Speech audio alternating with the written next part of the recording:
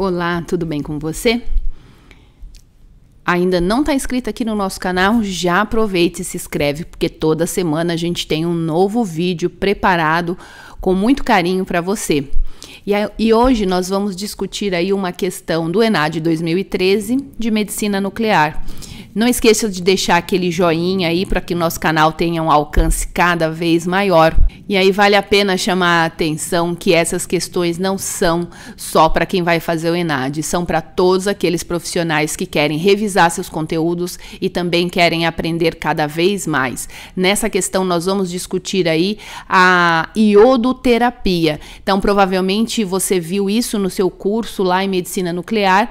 E isso é estudado na abordagem da Norma 3.05, que é específica para medicina nuclear. Então, vamos à questão.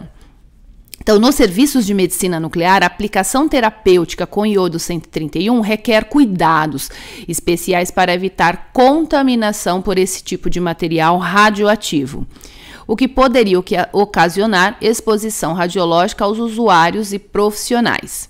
Então, o que a questão quer? Considerando os requisitos de proteção radiológica e segurança da Comissão Nacional de Energia Nuclear para serviços de medicina nuclear, disposto na norma 3.05 de 96. Então, essa é a norma antiga. Hoje a gente já tem a de 2013. Então, a gente vai avaliar do ponto de vista da norma de 96. Avalie as afirmações a seguir. Então, agora ela vai dar 3 afirmações e a gente vai fazer aí uma análise com base nessa norma. Então, para que isso fosse respondido, o aluno teria que ter estudado essa norma 3.05.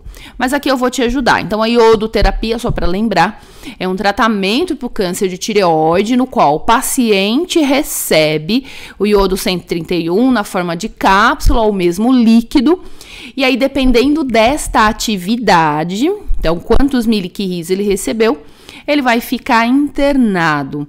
Então, um ponto importante é que, do ponto de vista da norma 3.05 de 96, quando esse paciente recebe acima de 30 miliquirris, ele obrigatoriamente deve ficar internado. Hoje, com a norma da CNEN de 2013, é acima de 50 miliquirris, ele vai para internação. Porém, a gente vai avaliar do ponto de vista da norma de 96.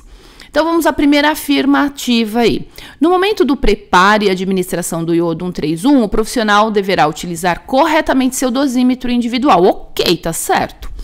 Usar luvas descartáveis e avental, o jaleco. Também tá certíssimo.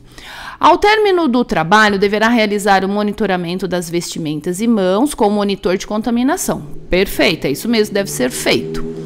Caso se verifique a presença de contaminação por iodo 131 nas referidas vestimentas, o profissional deverá guardá-las cuidadosamente em sacos plásticos, tomando devido cuidado ao transportá-las para sua residência e lavá-las separadamente de outras vestimentas. Não, isso não posso levar esse material contaminado para minha casa.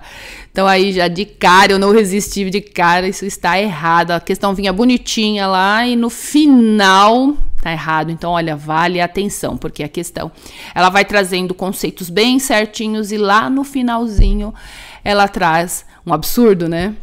Vamos ver a 2? Então, isso aí já inutilizou a primeira afirmativa aí. 2. Pacientes que receberam doses de iodo 131, cuja atividade seja superior a 1,11 GBq, ou seja, 30 miliquirris, devem ser internados em quartos com banheiro privativo. Certinho, é isso mesmo que deve ser feito. Caso seja necessário, é possível que 2 pacientes internados dividam o mesmo quarto terapêutico, com a utilização de barreira blindada, protetora entre os leitos, biombo blindado. Perfeito, é isso mesmo, a CNEN permite até que 2 pacientes dividam o mesmo quarto. Então, a afirmação 2 está correta. 3. No quarto terapêutico, objetos passíveis de contaminação, como telefone, maçaneta, interruptores e outros, deverão ser protegidos com papel toalha ou similares.